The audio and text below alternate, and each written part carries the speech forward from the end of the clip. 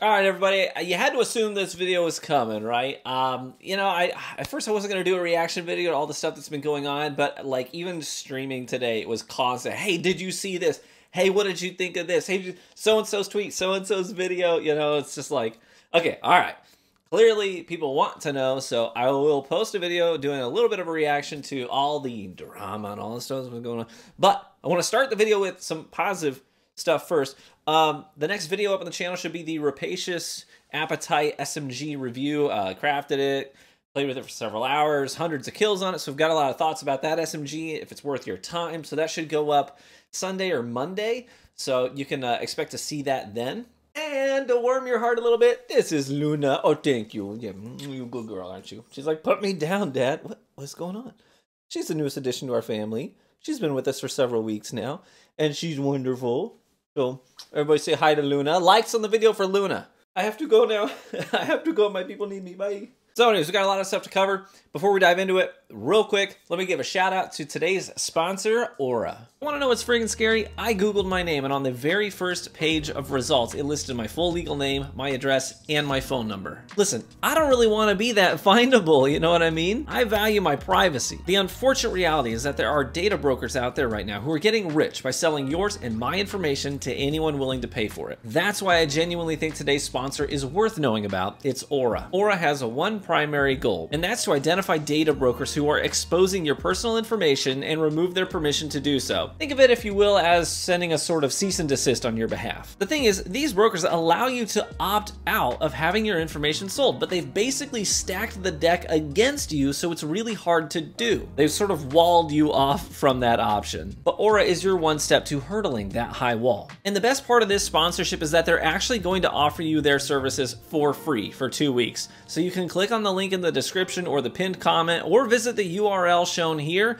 and then see who's trading your info out there. But you can also set up a number of other features like antivirus, VPN, password management, insurance against identity theft, and my personal favorite service is parental controls. Both of my kids are spending more time on the internet these days, gaming and interacting with friends. I sleep a lot better at night knowing that I'm being intentional and proactive about protecting their privacy and their innocence when they're connected. And Aura offers all of these services at a very competitive price. So stop being nonchalant about your security and your privacy. Try Aura out for free for 2 weeks by going to aura.com/truevanguard and see if this could be a good fit for you and your household. All right, let's get back to Destiny. So there's several things we got to talk about today. We got the Aztecross vid, talking about a marathon, the artwork drama, the community, the PvP community drama, all that stuff. There's plenty to talk about. I'm going to start with the PvP stuff. I want to talk about Jake first, right? And I've seen people underplaying this, and I don't think that we have the luxury of underplaying this personally. I think a lot of people underestimate Jake's influence in the community, especially the PvP community. Jake is one of those things that, the sun rises in the east, bears crap in the woods, and Gernader Jake streams trials, right? It's just one of those given things about the universe. When all is in balance, it happens. It's a natural occurrence. The fact that Jake is stepping away and doing variety content is a big deal. I think a lot of people are like, oh, big deal, a streamer is moving on. Jake's influence is widespread, it's deep-seated, and it reaches really far. The numbers that he pulls in on Twitch are just incredible. And for a lot of people, it's that connection to a community. Not just Jake, it's not about a streamer. It's a connection to a community and an event that is recurring that keeps them engaged. So for a lot of PvP players out there, it's a connectedness to the jungle squad.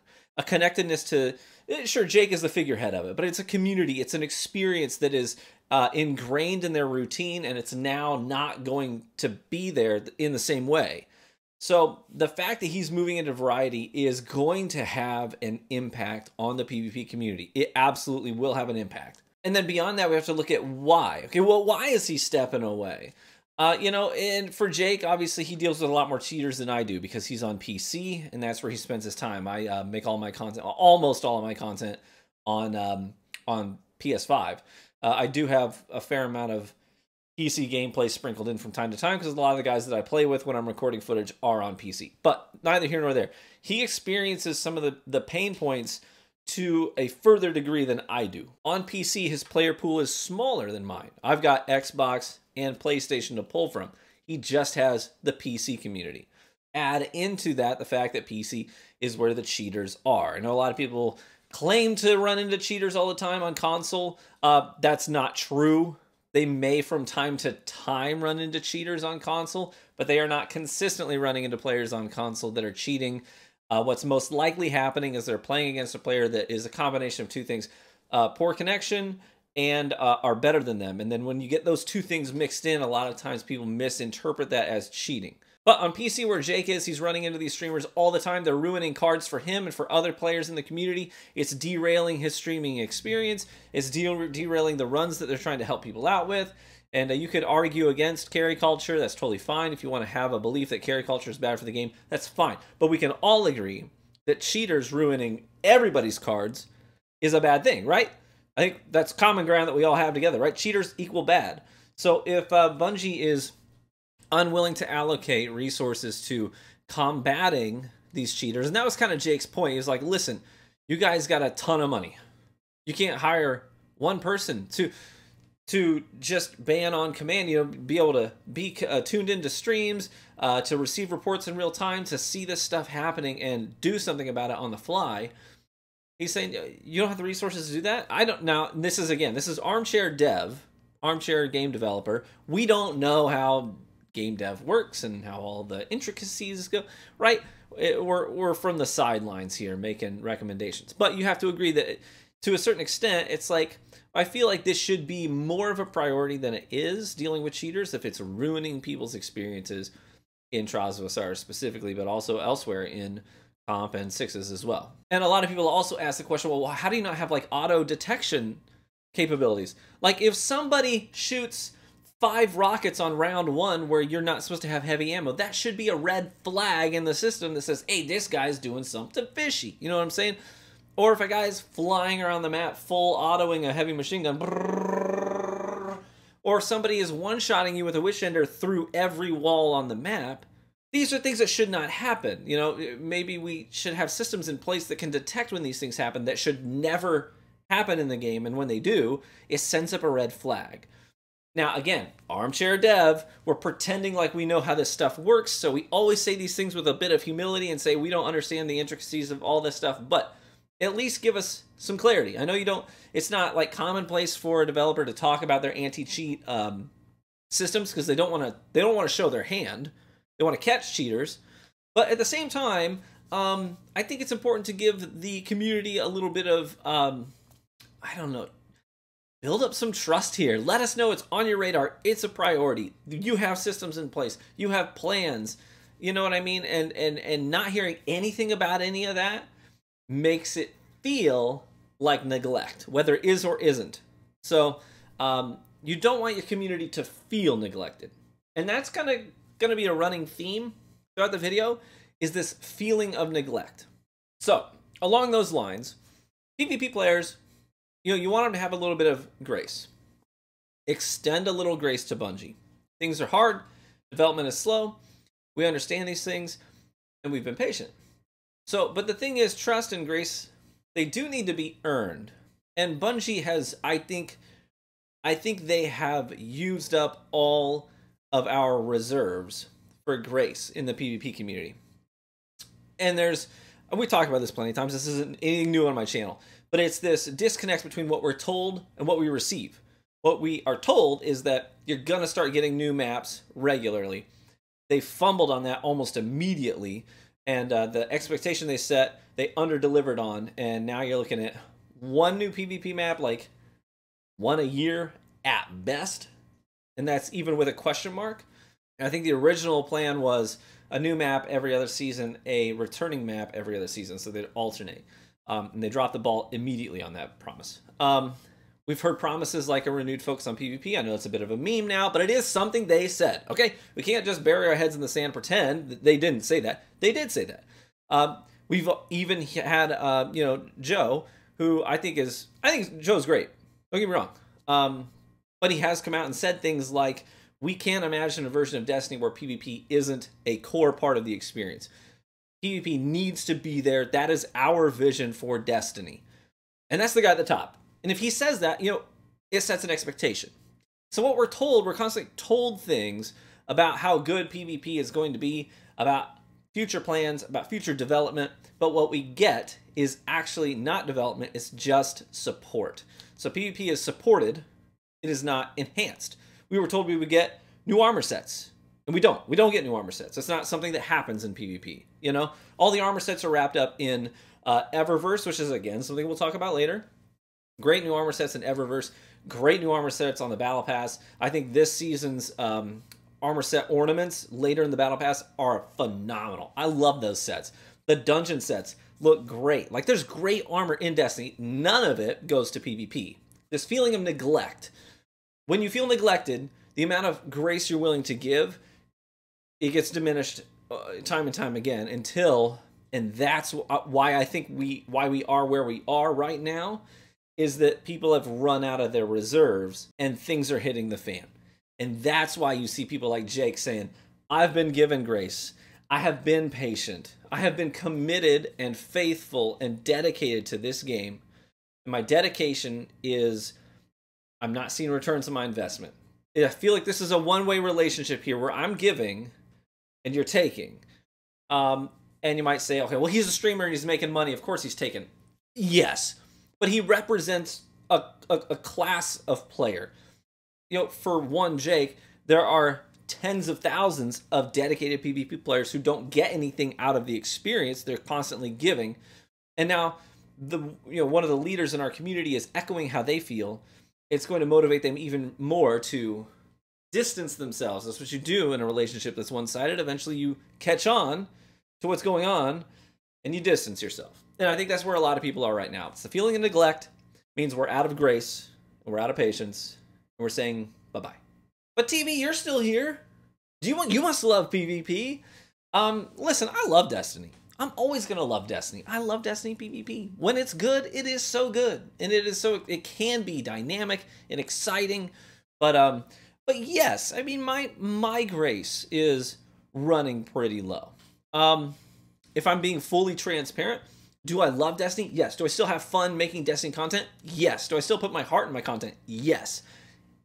If my content could be just as successful on a different game, would I cover a different game? Yeah.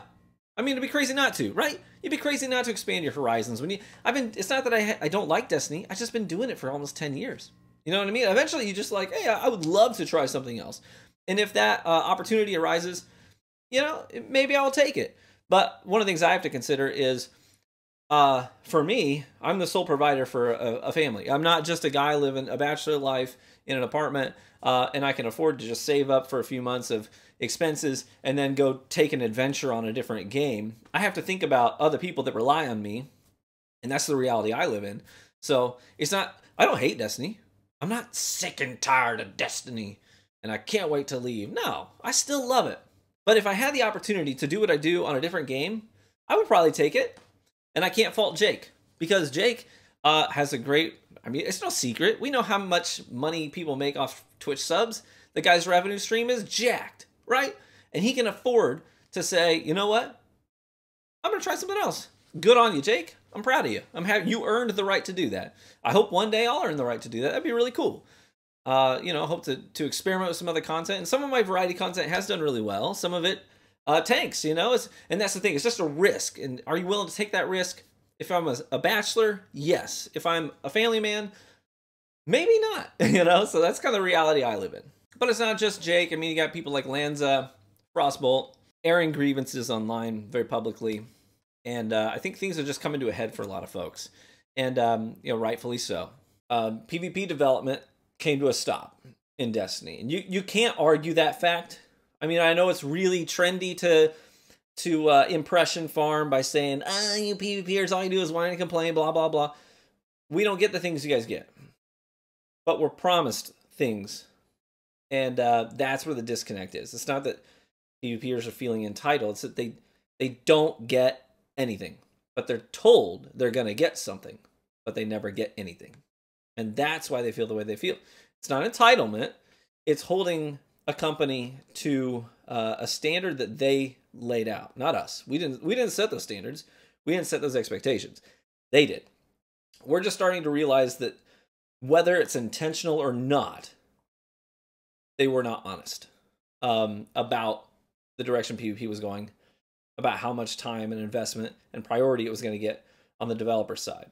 Again, like I'm a big fan of Bungie, so this is not, I'm not like just being a big anti-Bungie person. I love Destiny. But whether it was intentional or not, they were dishonest about PvP in Destiny. And I think if you look at all the facts, you keep a record of what they've said, you will know that to be true, beyond a shadow of a doubt. And then transitioning a little bit into the Marathon discussion, you know, a lot of people are like, well, the announcement about Marathon was sort of the nail in the coffin for a lot of folks. And I think it was. Is that fair? Some yes, some no. Naive to assume that Bungie wasn't working on another project. I think we all knew that. Naive to assume that they wouldn't take funds and money that they were generating through Destiny and apply it to different projects. Naive to assume they wouldn't do that. Of course they were going to do that. They were always going to do that. They're a company that covers, they want to make other projects. They take their revenue stream and they disperse it as they see fit. They were always going to do that. Is it somewhat disappointing? Sure. I mean, in the past, we spent a lot of money as a community on ornaments, and we were told that those ornaments went to fund the development of one of the coolest experiences in Destiny 2, the 0-hour mission. And that feels really good to know that your money is directly supporting the game that you love. I think people like that feeling. And I would love to know that, you know, the ornament sets that I'm buying through Eververse are going to go to further development of PvP. That would be great to say, hey, you know, guys, that banger ornament that you bought for Arbalest, all the money that we made for that went to fund the development of this new PvP map that you guys love. That would be so cool. But it's not the reality we live in, and that wasn't the case here either. So Marathon happened. Here's where I think it is somewhat fair, right? Playing devil's advocate a bit, but also, on the other hand, if you're a PvP enthusiast, seeing Bungie take some of the people that you looked up to be the leaders at Bungie who were working on your behalf, you know, Lars Bakken, you know, Chris Barrett, people who have been connected to our community, our Destiny community directly, who have been recipients of feedback, right? They have directly interacted with feedback online from our community several times in the past. So knowing that they were there working on our behalf in the Destiny community was always it's a comfort thing. You know, these are the people we look up to. These are the people we trust. And then to see Scott Taylor, Lars Bakken, Chris Barrett, you know, these guys are not in Destiny anymore. They haven't been on Destiny in a long time. They've been working on this other thing. We are happy for them. I think Marathon's probably going to be a banger game. But it does make you feel as a PvP enthusiast like, well, yeah, well, there you have it. That's why we're not getting anything, because our advocates are gone. The people advocating for us, they're gone. They're on something else now. And so it sort of validated feelings they were already feeling. And then, of course, naive to assume that Destiny would get all the new bells and whistles. You know, Marathon is getting all the bells and whistles, you know, the dedicated servers, the anti-cheat protection, all that stuff that we wish we had in Destiny, they're getting. And it's easy to feel neglected because of that. The reality is that retroactively introducing those systems into a game that already exists is a nightmare. It is a huge challenge. So it is no surprise to me that Marathon is getting those things and Destiny is not. I mean, it's just not that simple. It's not that they chose to do it for them and chose not to do it for us. It's really not that simple. There's a lot of complex intricacies there. But that being said, I do think the Marathon announcement did take some of the wind out of PvP sales and just kind of let that realization sink in for a lot more PvP enthusiasts that, I think they've moved on. You know, we felt like it was the case for a while now, but now we're getting the confirmation, sort of the nail in the coffin for some folks. So that's why people are feeling the way they feel. Now, talk a little bit about the artwork snafu. I think this has already been resolved, so we don't need to spend a lot of time on it. But what happened is we got a new cutscene in Destiny, which was cool. I think the consensus was like, this is a banger cutscene. It gives us a ton of story development. It should have happened at the end of Lightfall, so that we got some of those answers. Because honestly, we're like, the finish line's right there. And Bungie has a lot of stuff to wrap up. So the fact that we're getting this cutscene this late, this close to the finish line, I think people are like, yo, y'all got to step up the pace. Like, this is a banger cutscene, and we love it. We appreciate it. But you may want to pick things up a little bit here because we're getting to the end. But anyways, in that cutscene, there was artwork that was a direct ripoff of artwork made by a community member. And I think there's a lot of misunderstanding around the situation. So let me just unpack it as accurately as I can and as briefly as I can. So the artist did submit this for, the Art of the Week or whatever. And technically in TOS, that means when you submit it, you are giving Bungie the rights to use it. But to understand that properly, a lot of people are like, they can use it in the game. That's not what that was intended for. That clause is there so that they can put it in their TWABs, right? They can put it on their website. They can feature your artwork there, and you're not going to come after them, right? So that's why that was there. It wasn't so that they could just drag and drop it into a cutscene, not give you credit or compensation. That was never the purpose of that deal, that arrangement. So, and Bungie did make good on this. They came full circle. They said, hey, really apologize about this. We reached out to the artist. We apologized to them. We compensated them. Here's what happened. We outsourced the work for this cutscene to a different studio that does work like this, right? Right. We outsourced the cutscene, and they made the assumption that this artwork they found on our website was ours, and it was not. So that's where the confusion happened. They thought it was fair game for them to use in the cutscene, and we didn't catch it. That's on us, right? And a lot of people were like. People fell on different parts of this conversation. You had people in the extreme who were like, as soon as they saw it, they're like, Bungie's evil. Bungie's stealing your artwork on purpose and hoping we wouldn't catch it. It's like, no, they were not doing that. And people will call you a shill for saying this, but that's stupid. Like, no company like Bungie is going to intentionally do something that's going to get them caught up in a scandal, right? This was inevitable that the artist would see their artwork, make a comment about it, and people would rally around it. That was inevitable. You're not going to do something intentionally to get yourself caught up in a scandal for bad press in the middle of a season where you're getting bad press. Like that's dumb, right? It was a mistake. It should have been avoided, but it was a mistake. It wasn't an intentional thing where they tried to steal somebody's artwork and take credit for it. And then a lot of people were like, why are they outsourcing this work anyway? They're a huge studio. It's like, bro.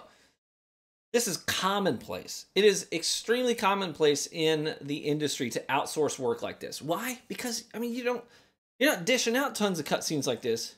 I mean, one every season, maybe? Like, it's not something that you're going to have a team there full time to develop these things, and you're going to pay them, their salary, wages, and benefits, and all that stuff. You're not going to do that. You're going to outsource the work when you need it to a company that can whip it up quickly. And that's what they do, right? Very commonplace. So anyways, we got clarity on that. That one's been kind of wrapped up. I think we can move on from it. The last major bit of drama, I guess, is this Aztecross video. And so many people are asking me, what do you think of the Aztecross video? Did you watch the Aztecross video? What are your reactions to the Aztecross video? So I'll respond to that briefly. If you're not aware, which I'm assuming all of you are aware, Aztecross made a video about microtransactions in Destiny 2, right? And that video is sitting at like 1 million views. Tons of people who don't even play Destiny, who aren't connected to Destiny, watch that video, and it's making Bungie look bad, obviously. Rightfully so in a lot of these instances. A lot of it's fair criticism. Some of it isn't. Most of it is. So I agree with a lot of what he said. Some of it I think is a stretch, but most of it's pretty accurate. I think we all know that Bungie's microtransactions are... they've been progressing. They've been getting worse. Destiny is not free to play. It's free to try. I think it's not a new saying. Aztecross kept saying that in the video. And he's absolutely right. Most of the content for Destiny is locked behind paywalls. And those paywalls are really confusing, too. They're not, like, really easy to understand. It's easy to get confused and have to make 2 or 3 purchases to do the stuff you want to do when you thought maybe you just needed 1 purchase. So, and then on top of that, they just keep directing you to the store, right? You want to decrypt your bright engrams? You can't do that at Rahul. You can't do it in your inventory. You got to go to the store. Pull up the store to decrypt those bright engrams, and then you see the cool, flashy stuff that's in the store because you're already there. So they're trying to funnel you towards seeing the things that you can buy the things that are going to make them money. So, yeah, that whole video had a lot of good points. To me, this isn't the biggest issue in Destiny. This is an issue in Destiny. I think it is a big issue in Destiny. But for me, I think it's like people are finding things to criticize. They're sorting out how they feel about things right now because they got nothing else to do. You know what I mean? Like, Destiny's not going anywhere. That's the problem. Destiny isn't going anywhere. Destiny is just being Destiny season after season after season after season. It's just being what it has been for years. So it's not developing. It's not growing. It's not enhancing.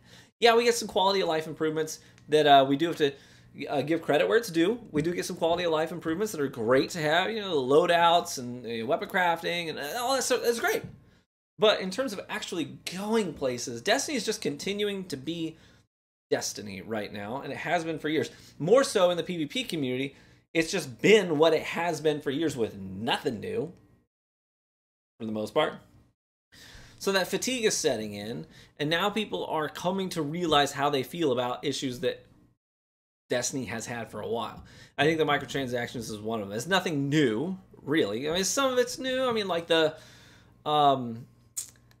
what are they called? The red border currency that's in the battle pass that you can then apply to getting your red borders more quickly. Stuff like that, that's new, but for the most part, this trend of microtransactions is nothing new in Destiny. We're just suddenly realizing the truth about it and how we feel about it. So what's the solution here? I think we're honestly, just to set expectations realistically, I think we're too late in the game to expect significant change in Destiny 2. Destiny 2 is about run its course. Destiny 2 is about done, you know? So I think we might see some small changes here and there, but to expect revolutionary change in Destiny that's going to take us into new places that we love and appreciate, I think it's an unrealistic expectation. We're almost at the finish line right now. Most of the groundwork has been laid for the rest of what Destiny 2 will be already. Because development is slow. You know, the final shape content is probably mostly solidified at this point in terms of what it's going to be. And a lot of work has already been done building on that foundation. So expecting significant change is unrealistic. But for the next saga, you know, we got the Light versus Dark saga that's coming to a close. For the next saga, whether it's Destiny 3 or Destiny 2 continued or whatever it's going to be called, I don't know. But for that saga, hopefully we see Bungie start to innovate again, start to push the boundaries again, start to develop PvP again. And you can avoid all of this. You can avoid all of this. I think the seasonal model was set in stone a while ago, so expecting change there, unrealistic. But maybe in the next saga, we see the seasonal model get a significant overhaul. You know what I mean? So I don't know where we go from here, everyone. I just think that we have to set our expectations realistically and just understand that what we have right now for Destiny 2 is pretty close to the way it's going to look when Destiny 2 ends. So if you don't like where Destiny 2 is right now, maybe you step away. Go. There's tons of great games out there right now. You know, take your leave. Come back when you're interested in trying out the story. You want to see what's happening. Yeah, it's great.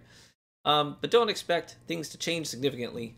I would love to be proven wrong. Don't get me wrong. I would love to be wrong about that, but I think that's the reality. So don't expect any significant change. And this video has been super long, so let's wrap it up. Thank you so much for watching. I appreciate you. I know this was, I wanted to respond to all the things so that when people ask me, how do you feel about this? I can just, go watch this video. Go watch this video. You know what I mean? I'll probably just make it a command in chat. Speaking of which, if you want to catch us live streaming, I do so over on Twitch, twitch.tv/TheTrueVanguard. Love to see you over there. We stream over there a few times a week. Have a good time doing it. Great people over there. Would love to see you there. Feel free to tune into the Rapacious Appetite video, which should be going up first thing next week. Thanks for watching this video. Leave a like if you enjoyed it. If you didn't, I apologize. But yeah, be warm and well fed, my friends, and I hope to catch you in the Crucible. Bye-bye.